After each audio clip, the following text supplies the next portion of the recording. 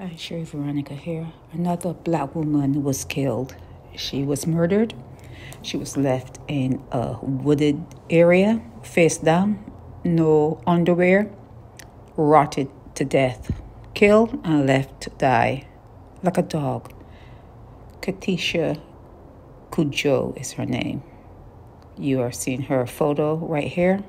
And her body was positively identified. Why? Because of the clothing that was left behind.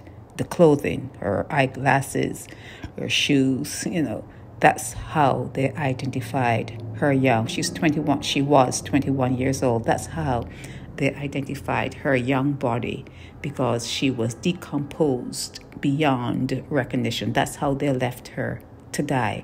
Another black female murdered. Sherry Veronica.